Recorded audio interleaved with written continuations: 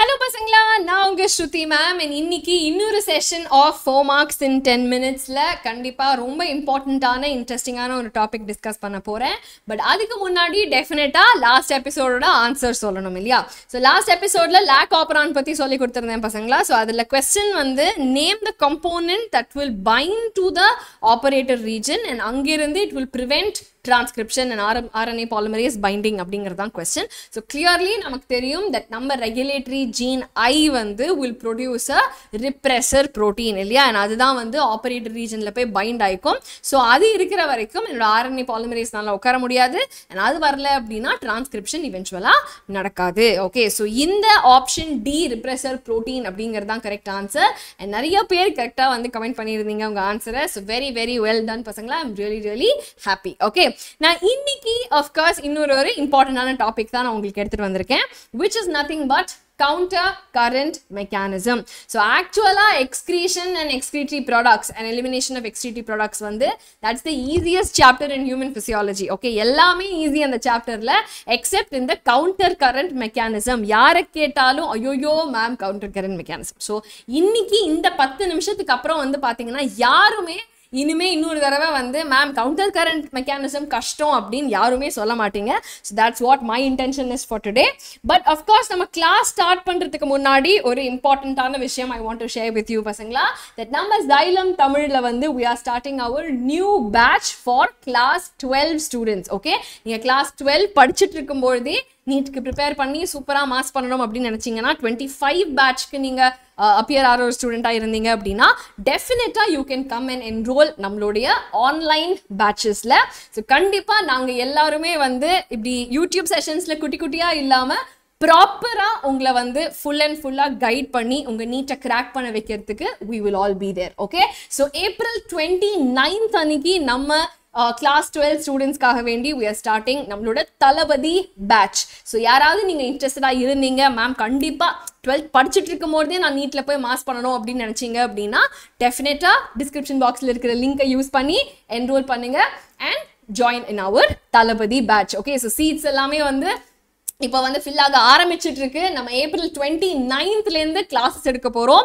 So அதனால மறக்காம எல்லாரும் வந்து என்ரோல் பண்ணிக்கோங்க. ஓகே, ஸோ நான் வந்து டெஃபினட்டாக உங்கள் எல்லாரையும் கிளாஸ் ரூமில் பார்க்கறதுக்கு ரொம்ப ஈகராக வெயிட் பண்ணிட்டு இருக்கேன். சரியா? ஸோ தளபதி பேட்ச் ஸ்டார்டிங் April 29th பசங்களா மறக்காதீங்க. Alright, so let's start with நம்மளோட counter current mechanism. Okay, அதுதான் நம்மளோட main target. So before I start, let me switch on the timer. 1 second.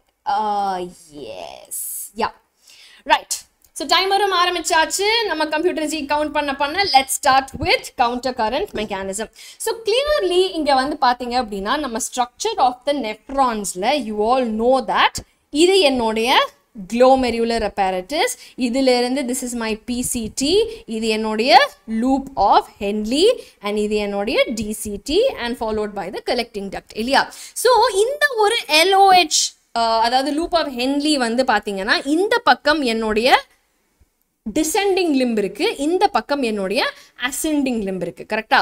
நான் இங்கே வந்த என்னுடைய இஃபரண்ட் ஆர்டரியோல் வந்து அப்படியே பேசாம வெளியே போகாம அது என்ன பண்ணுது, இப்படி இங்க இருந்து it will come all the way like this and form a network around the loop of Henle. Okay, அப்போ என்ன ஆகுது, இங்க வந்து அது கீழே இறங்கி இங்க வந்து அது மேலே ஏறுது. ஓகேவா?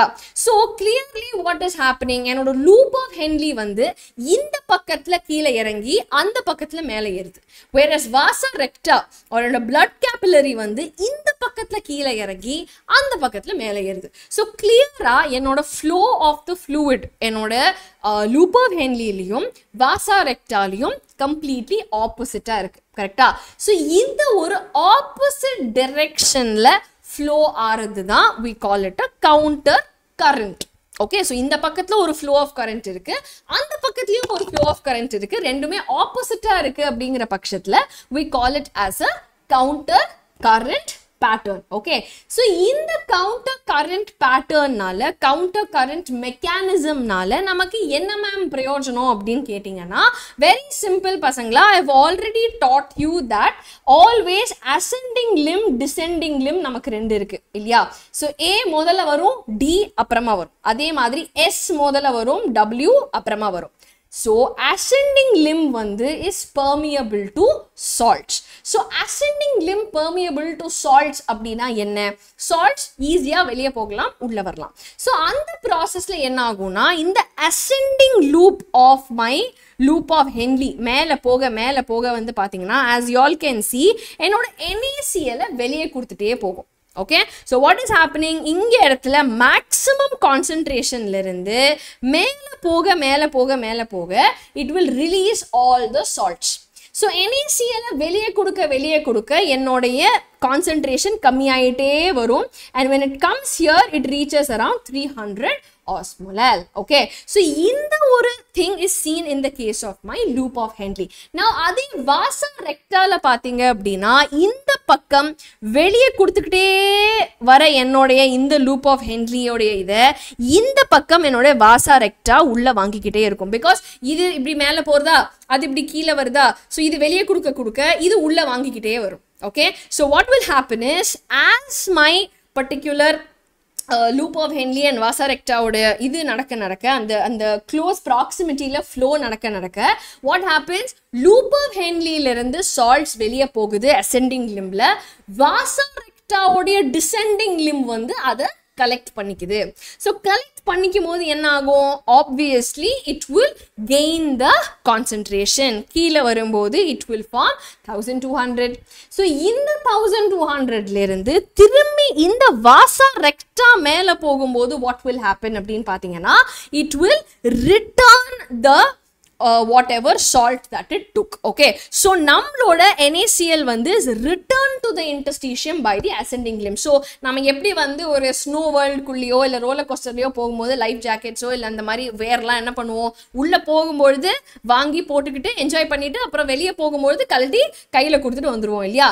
அதே மாதிரி நம்ம vasa rectaவும் என்ன பண்ணுது அப்படின்னா நம்மளோட descending limbல வந்து இந்த ascending limb of loop of Henle வெளிய கொடுக்கிற salt எல்லாத்தையும் இந்த vasa recta எடுத்துக்கிட்டு maximum concentrationக்கு வந்துட்டு திரும்பி அது மேல போகும்போது திருப்பி எல்லாத்தையும் ரிட்டர்ன் பண்ணிட்டு ஃப்ரெஷ்ஷா வெளிய போயிடும்.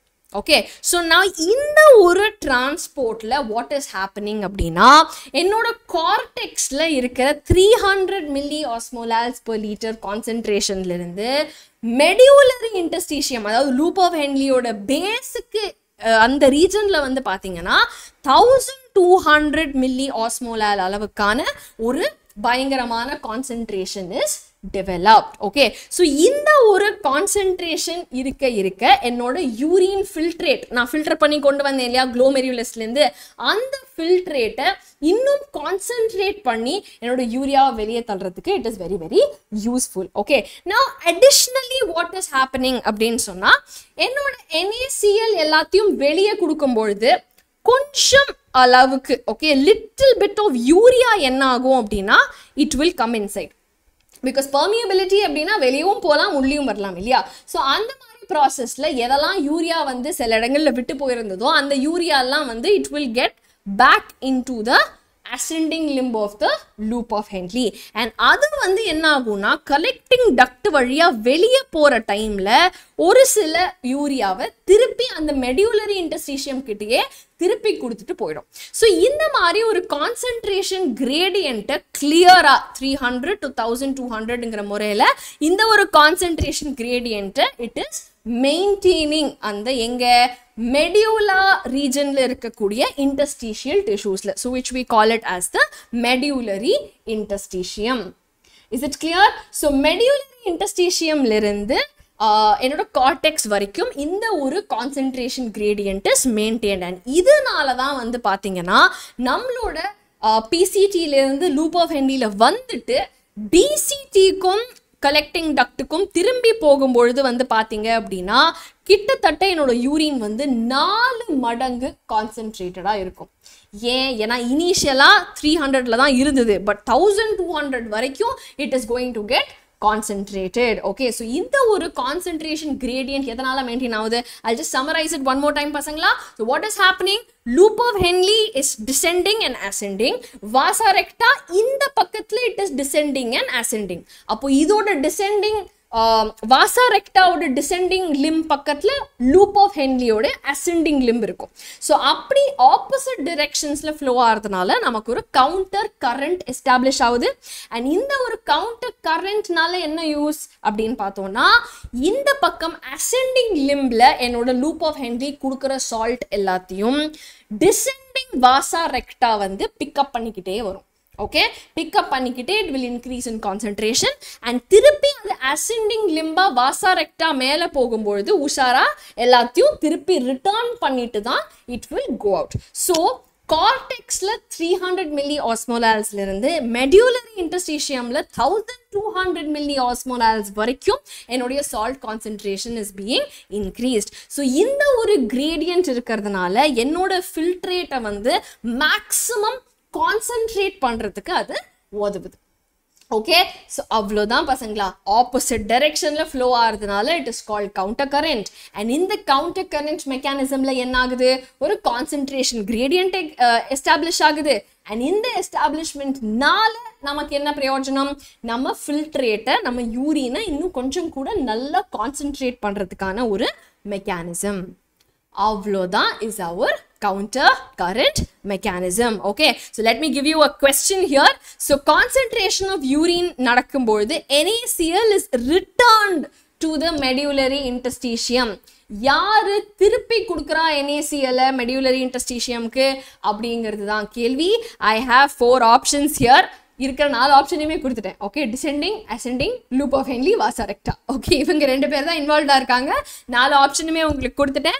பட் மறக்காம இதுக்கான ஆன்சரை கமெண்ட் பண்ணுங்க பசங்களா. ஐ டோன்ட் திங்க் இந்த கிளாஸ்க்கு அப்புறமா கவுண்டர் கரண்ட் மெக்கானிசமை பத்தி யாரும் பயப்படுவீங்கன்னு எனக்கு தோணல. ஸோ கண்டிப்பா கமெண்ட் பண்ணுங்க உங்க கரெக்ட் ஆன்சரை. I am waiting to see it. Okay, and of course 10 நிமிஷம் கான்செப்ட்னு நான் சொன்னேன். இது 10 நிமிஷம் விட கம்மியான ஒரு டம்மி கான்செப்ட் அப்படிங்கறத நம்ம இதுலயே ப்ரூவ் பண்ணிட்டோம். So let me just stop the timer over here பசங்களா. So now இதோட நம்மளோட counter current mechanism முடிஞ்சது. Okay, so definitely be sure that you will comment the answer and மறக்காம நம்ம சேனலையும் சப்ஸ்கிரைப் பண்ணுங்க.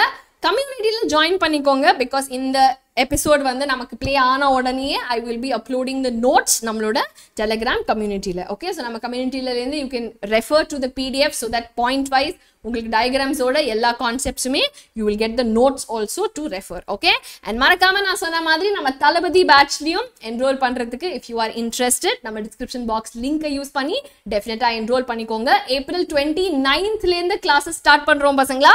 So definitely I am eagerly waiting உங்க எல்லாரையுமே கிளாஸ்ல பார்க்கிறதுக்கு. So until then, see you all பசங்களா. Next episodeல சீக்கிரமே மீட் பண்றேன். Bye bye. Take care. நல்லா படிங்க.